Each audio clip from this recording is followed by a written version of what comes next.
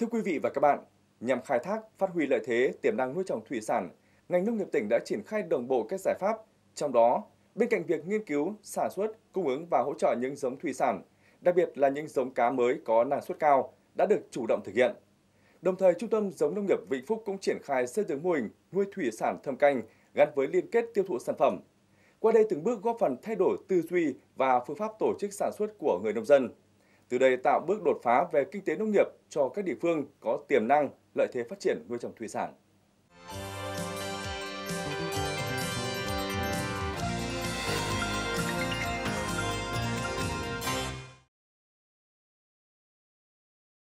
Vĩnh Phúc được đánh giá là một trong những địa phương có nhiều tiềm năng, lợi thế để phát triển thủy sản với tổng diện tích mặt nước nuôi trồng thủy sản đạt gần 7.000 ha.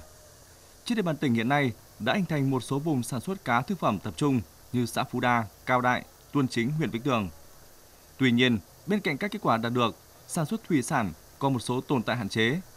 Diện tích nuôi thủy sản thâm canh còn chưa cao, năng suất còn thấp, sản phẩm sản xuất ra cung ứng tới người tiêu dùng qua nhiều khâu trung gian. Do vậy, hiệu quả chăn nuôi không cao. Để khắc phục các khó khăn trên, từ năm 2011, thực hiện quyết định số 3016 QĐ-UBND ngày 25 tháng 11 năm 2019 của Ủy ban nhân dân tỉnh Vĩnh Phúc về việc phê duyệt chương trình khuyến nông, Trung tâm Giống nông nghiệp được Sở Nông nghiệp và Phát triển nông thôn giao nhiệm vụ thực hiện triển khai xây dựng các mô hình nuôi cá thâm canh cao gắn với liên kết tiêu thụ sản phẩm. Qua khảo sát, nghiên cứu, lập hồ sơ và lựa chọn địa điểm xây dựng mô hình, năm 2022, Trung tâm Giống nông nghiệp Vĩnh Phúc đã tổ chức xây dựng 3 mô hình nuôi thủy sản thâm canh gắn với liên kết tiêu thụ sản phẩm.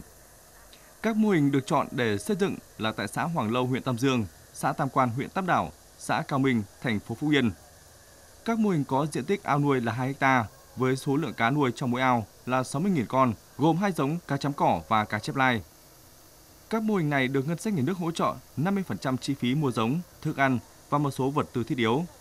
Đồng thời trong suốt quá trình nuôi, các cán bộ có chuyên môn sâu trong lĩnh vực nuôi trồng thủy sản của Trung tâm Giống sẽ trực tiếp xuống cơ sở để hướng dẫn, hỗ trợ cho các hộ gia đình. Việc triển khai hỗ trợ xây dựng mô hình cho những hộ nuôi thủy sản tại các địa phương này đã giúp người dân có thêm điều kiện thuận lợi để phát triển nuôi thủy sản cho thu nhập cao. Từ đây góp phần lan tỏa, nhân rộng các mô hình để tích cực đẩy nhanh quá trình chuyển dịch tích cực, cơ cấu sản xuất nông nghiệp và phát triển kinh tế xã hội tại các địa phương trên địa bàn tỉnh. Ngoài cái nâng cao năng suất ra thì mô hình cũng giúp các cái hộ chăn nuôi trong việc liên kết tìm đầu ra cho sản phẩm. Thì trung tâm cũng đã hỗ trợ các cái mô hình là liên kết với các cái doanh nghiệp tiêu thụ sản phẩm. Cái sự liên kết này thì nó giúp cho cái sản phẩm chăn nuôi cá là nâng cao được cái giá trị vì giảm bớt được các cái khâu trung gian.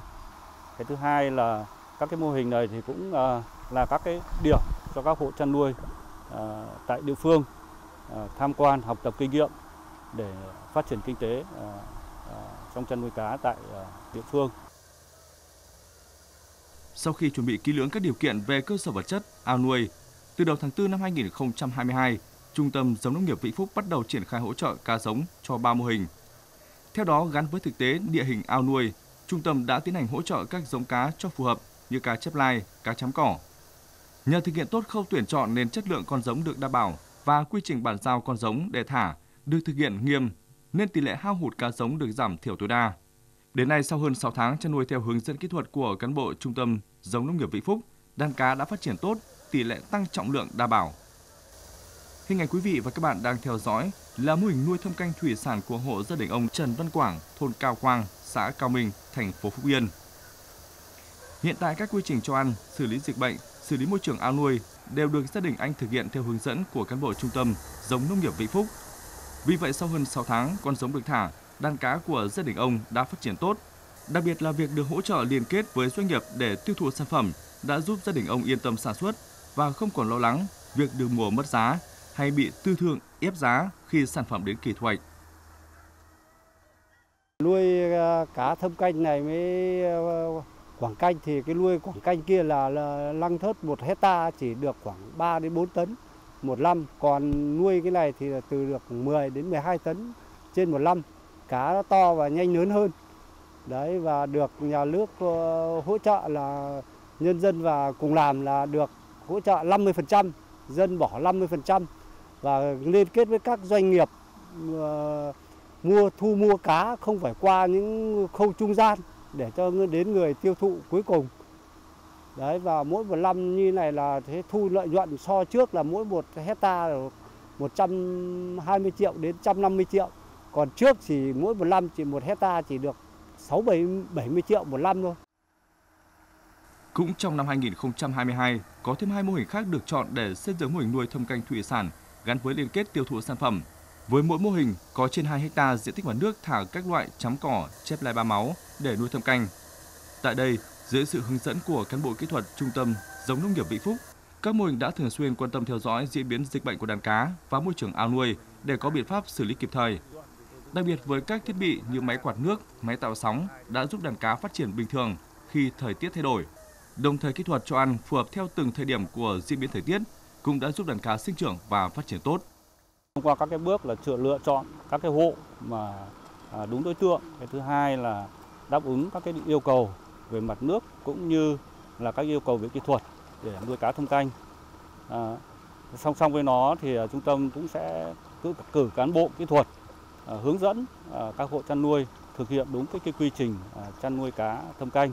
Ví dụ như các bước đầu tiên là vệ sinh ao nuôi, đảm bảo là ao nuôi sạch sẽ, không lẫn các cái loại cá tạp. Cái thứ hai là tiến hành thả giống, thì giống là các cái giống mà có cái chất lượng năng suất cao, gồm 2 loại chính là cá chấm cỏ và cá chép lai. Đây là những cái giống mà được mua từ các cái cơ sở chăn nuôi uy tín.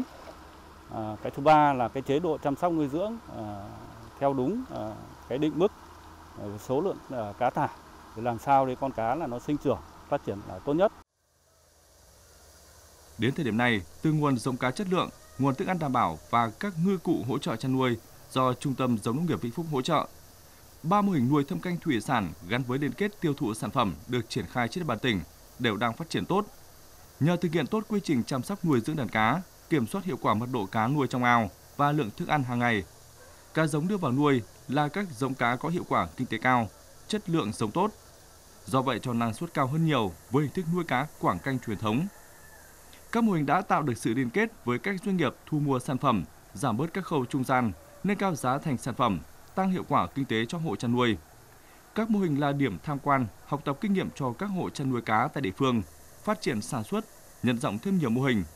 Qua đây góp phần đưa ngành chăn nuôi thủy sản của tỉnh ngày một phát triển bền vững và nâng cao thu nhập cho người nông dân.